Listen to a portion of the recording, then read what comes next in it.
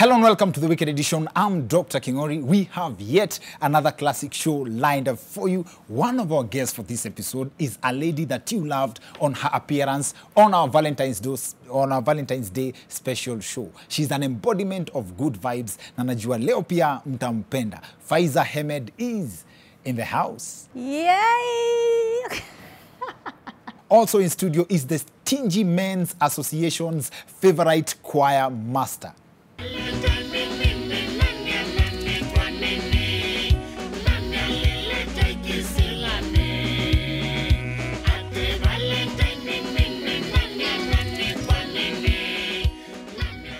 You also had nothing but love for him on his first appearance on the show. Wakati tulimleta na Will Broda maze. Funny man and the reigning king of parodies, Padi Wubonn is in the house.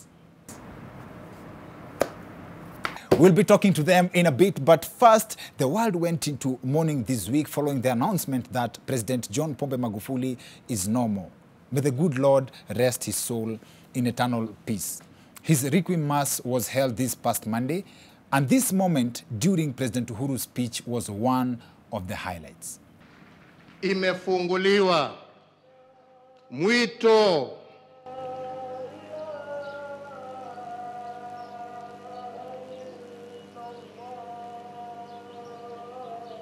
poleni, wacha niendelee kwa kusema ya kwamba Tanzanians celebrated this moment so much that Hilda Newton, a journalist in the country, tweeted that Uhuru ni bonge la kiongozi. A tweet that went viral, and from the reaction, or should I say, but from the reactions by some Kenyans, it seemed that their interpretation of bonge la kiongozi was different. It can also be argued that Tanzanians are celebrating our president for basically the same things he gets criticized for back home. Kuomba. Now, according to Tanzanians, Kenyans are very blessed to have President Uhuru as our president. Haters have claimed that this could be the exchange rate at play. Juu hata hii shilingi ya Kenya sisi udharawapa ikiingia TZ inakuwa 21 bob. And the vice versa is also true. Watu wanasema hata Simba ya TZ ikiingia huku inakuwa tu simple boy from Tandale. Now, some people also didn't see a big deal with President Uhuru's courtesy of posing for Adhan. Hata matangaza huku home, ye ungoja watu wamalize kuongea kwanza, alafu sasa yeye. And the people who hold the opinion that President Magufuli ruled with an iron fist could argue that Tanzanians were just celebrating our president because generally walikuwa wanatamani uhuru. Now, whether some people choose to see it or not, that move by our president was a classic show of respect. The Requiem Mass was well attended by African heads of states, dignitaries, but there were some very notable figures absent. President Museveni, among others, and for another time running, no one saw Mukisa Kitui. Ama hii alienda.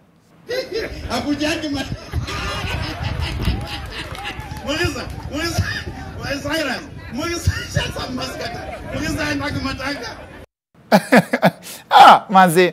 Now, another major highlight at the event was these moments during the speeches where the translator was said to have given misleading interpretation. President Magufuli was not a great traveler. He didn't like traveling very much. He preferred to stay here at home. Nilijisikia kuheshimiwa sana kwa sababu Mheshimiwa Magufuli alikuwa ni mtu imara mwenye upendo ambaye alipenda pia kusikiliza na kuweza kutoa mwongozo kwa wenzake. Now, this is not the first time this is happening because during the funeral service of the late Nelson Mandela, the sign language interpreter also shined for the same reasons.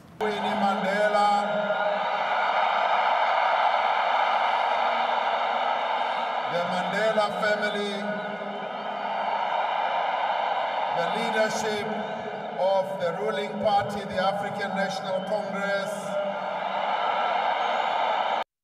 It's either there is something about President Ramaphosa, or this is either a coincidence, or translators just know that politicians don't mean what they say. Now, interestingly, NTV did a story on this, and there are some very interesting perspectives on why this would happen. Main speaker sometimes may use harsh, we can call them harsh words, or some words which may be perceived not acceptable in the culture of the target language. the translator may use evenemism, where now they will use the ones which are not very harsh, which are not very sharp, but the main message has to be maintained. Okay. Haya basi ndio hiyo. In other news, the government seems to have changed tact in dealing with the people who flout COVID-19 rules after several members of the public were sentenced to communal jobs like washing toilets and garbage collections for disregarding the regulations that have been set. Now, this is still being implemented at government level. I know some people can't wait for this to get to public participation. We bro, manze wapi pesa ya takataka? Aya, pesa gani bwana na ujavaa mask? Consider yourself punished. Tuonane next month. Now sanitize. Ama unataka hii mambo ifike bere? Now, no one likes to lose an argument. In fact, some people enjoy it. I've actually come to learn that some people actually find arguing attractive. Now, some people are plainly talented in that field. Now, kuna watu najua wanaweza penda blame the opposite genders, but kumbe hii kitu inaendanga both ways. We have some very interesting perspectives on this concept, bila kusahau watu wako na passion ya kusomeana. Our guests for this episode, Wubonn, Padi and Faiza are joining us on the other end of this short commercial break for this fun conversation. See you guys in a bit.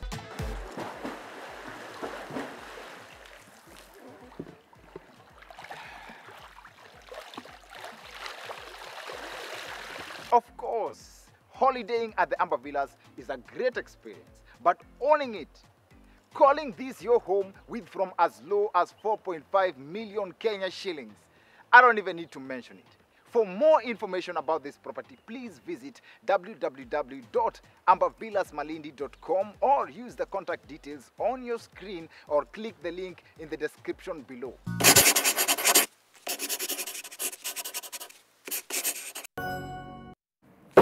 Welcome back to the weekend edition. I'm Dr. Kingori. Kama kawaida show nzito kama kawa. Leo tuko na the brand ambassador wa brand ambassadors wa good vibes. Padi, Wubonn na Faiza in the house.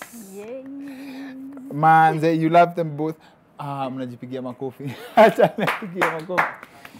Manze, asanteni sana. You love them both on their first appearances, each at different times. Na leo tuko nao tunataka kuongelea topic ya arguments. Now we've argued a lot even before tuanze show. Karibuni sana. Thank you for having me. Karibu Padi. Kabisa mzima.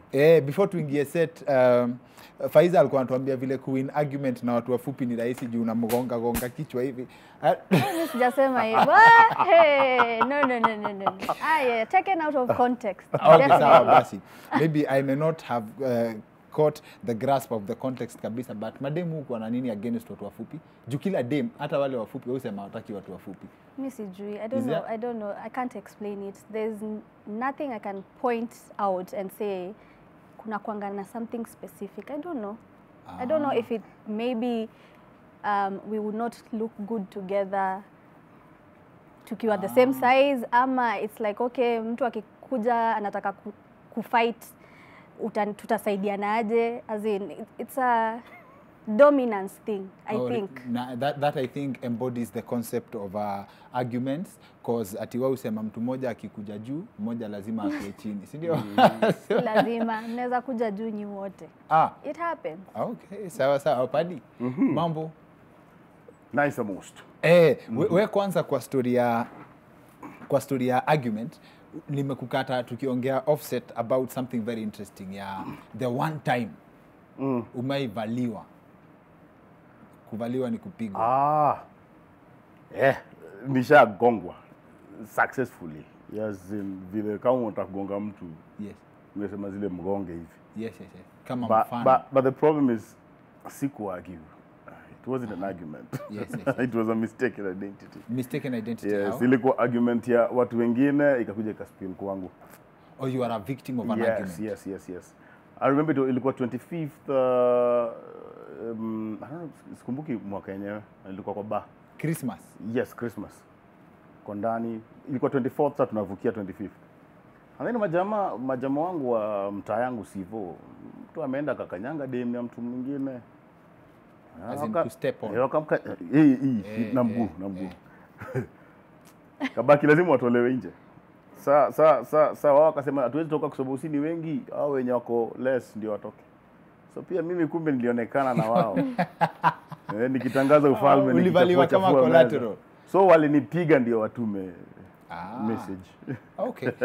Sawa. Hii ni perfect combination wa hii topic yetu ya leo because Padi, the last time Padi alikuwa hapa alisema mademo hukuwa tu sawa hata mkidebate. But kitu inakuangana, kuna kabaita alisema ya keke, ilikuwa hata kwa promo ya show yetu. But then, mademo hukuwa na kitu fulani ya mkibishana na mtu, you have to put in ile word ya mwisho ya haiwezi isha hivyo. Unange, you don't fight, but mnajua kusukuma sana. Is it a skill ama ni feature? Yeah. It's not a skill or a feature. I think it's an emotional trigger. Like it's triggered emotionally. Yeah, you have to have the last word. You know, sasa ndio ijulikane you won that argument. You know, essentially that's how women argue. It's like I have to have the last word. You have to and win. Some take pride in that. See at you know, and it gets to a point. It's actually it's fun. I hate to say it, but sometimes it can be fun, depending on the argument itself. Like, what is it based on? Like, what happened? What transpired? But in a point, it becomes fun. Yeah. Before we get to the fun part, mnajua poa sana na I think Padi alisema hiki kitu poa sana. Mnachokoza ile kama umeona ile mimi ya godha joraga nipige niue nipige kama wewe ni mwanaume sasa ni mzigo kupiga. Sasa now that one no, kwa sababu someone might actually beat you up and then what happens after that? You sue them. Kuna ile kuchocha ya, you know, it's just light, but sasa hiyo ikianza ati you are making threats, you want someone to beat you up, you might actually get beaten up. Not asking for it. No one is supposed to beat up a woman, because if it's a guy, if it's a guy and a girl, if it's a relationship, let's say, physical strength, obviously, yours and mine are totally different, you know. Okay. So ikifika hiyo point, if ever, women don't do it. I don't know. Nowadays, I don't think women are like, si unipige, si unimalize. Mi kwenye naishi basi, there's peaceful women. You should come hang around. You should come hang around us. But hiyo, unaweza actually, someone might actually beat you up seriously, alafu, you know, he ends up in jail and you're just there looking like mahali. Padi una imani na hii story? No, you know, one thing that hata mimi wanagani kama even our judges, because one thing hautaenda ku argue na dem alafu win. Hata ukiwinio argument umemaliza, mimi nje accept. So ukianza kuagi tu hivi, hata kama utawina hapa, kuna kitu nakungoja huko mbele. Because number one, you know, naturally binadamu mwanamume tumeumbwa kwamba reactions zetu, ukiona kitu imefanyika alafu usikie mwanamume anarukia zile, we don't react immediately verbally. Si tokea bob ashashikilia ngumi. So you see instincts zetu zinapanga so much kwa mikono, miguu, like we feel like ushaiagi na dem alafu kapata you're right, lakini you don't have even a single word. Unaanza zile those are mbako ushaifikia point. That means maybe also that means you're wrong. Ati? Kama una words inamaanisha nini? It's because normally the way you unajua new arguments zenu mnazilingana levels. Mnaweza zianza Cold War, alafu mnakuja hapa, alafu baadaye mnakuja kwa kusuu. You know those levels. Yes. Aizi anza tena kusuu. na Faiza, in fact, tukiongea tena offline, ulikuwa na story fulani ya you are a reformed arguer. Yeah, I used to argue, you guys. I used to argue. What if people watch my videos back in the day, I used to argue even like in the videos, you know. I wanted to get my point across. I felt like I was right. But you know, once you grow older and your mindset inabadilika, you just feel like, enyewe, okay, these arguments, also if, also if you find that you keep having the same kind of arguments with the same person over and over again, and you never get to a point where the problem is solved. Yes. Yeah? Yes. So you realize, okay, maybe I should start listening. Yeah? he has a valid point. I do have a valid point. I've reacted emotionally to the problem that we have. He has also reacted emotionally to that problem. Okay, where is the, you know, meeting point? We agree to disagree, or we agree enyewe this time you can try this. So with time, no. ulilan kuna kitu ni kuna kitu, point, yeah, kuna compromise. At the same time you realize enyewe most of the time maybe you are also wrong. Yeah? But because it was emotional, you are not thinking at that time. Vile alikuwa anasema, dem ananzanga inaenda, it builds up. You have to have the last word, you have to be right all the time. But inafika point you're like, okay, let's level-headed. Let me think about this. Like, even though ilitokea, and this is how I reacted, and this is how it triggered, you know, this kind of result. And hata yeye, kama is a mature person, atarealize enyewe, I'm wrong, I will apologize. Okay. Yeah. Na Padi kama boys. Ushaiona mwanamume anatembea tu na unaona mpaka katikati ya street na kuzileza. You know, you rarely see ladies doing that. Ushai notice? Unapata tu mwanamume anatembea kwa tu zile za ama kwa matatu. Normally we don't even know how to make the build ups. Normally utapata huyu jamaa kuna venye hata kwenda kujustify kitu ama anajaribu kwenda kwa not even attacking, but yes, kuna kitu. Hata si ujiongelesha. Hata tukuangi, sijui kama tunakuwa na room ya kustore missiles za kurusha na mdomo. Yes. Because one thing, as much as ndio unaongelea about kureform, ndio unaongelea solution, but this is argument. Foundation ya argument nakonga hivi. People don't argue because somebody's right and somebody's wrong. It's because I think reason ya watu kuargue ni kwa sababu you're right from your side, yeah, and I'm right from my side. And now I'm not seeing. Ni kama where from you upande. Your right side is this side. Mimi naona right side yangu ni upande mwingine. Unaona? So based on your backgrounds, wewe umekuja late saa moja. Ulikuwa unakuja saa 2 hata ukiwa na your parents. So hazi akikwambia ni nini unaingia kwa nyumba saa moja. You see from your side you don't see yourself. Unaelewa? Another person jeki mimi all along hata kwa my past relationship nilikuwa nakunywa pombe vile nakunywa. Shida yako ni gani? You see, based on the way you see things. But now, me I feel like you should hear war. Ako kawo Kenya kana kuanga hapo. The way ako kachocha Kenya, I don't know. Kakuchocha conversation tuende. Kuna venye una and ladies wanaweza ka argue na akiona ana lose this argument, anafukua vitu zingine zile za ile side na kwambia no wonder unakuaga nani mpaka unaweza hii imetoka wapi. Kai hiyo sasa imetoka wapi? Wanda watu wa kwenu wanakuanga. Unaelewa? Umaimbiwa kitu na mtu as in, kama boys where do you feel like sasa imepita, si unajua kuna stages, kuna cold war vile ulisema, kuna kubishana, alafu kuna sasa you cross into fighting. Yes. But most cases mnaiachia kana ishanga na I'll sue you. Wewe. Yes. Unaambiwa hiyo wewe. How do you in terms of your decision making process, how do you tell that now this is now qualifies for a fight? Kwangu mimi nikianza kuona kwanza because most of the time inakuanga kwanza cold war. Nita make sure cold war imekukula. Unaelewa? Kwa zile za he haongei. All of a sudden saa zingine unaanza kusikia mtu anaanza kuimba ngoma zingine. Oh, kuna watu na watu. Unajua haka nikaoka nakuja haka. Kuna sometimes kama ladies they know that. Sasa watu wamesoka msave na hii.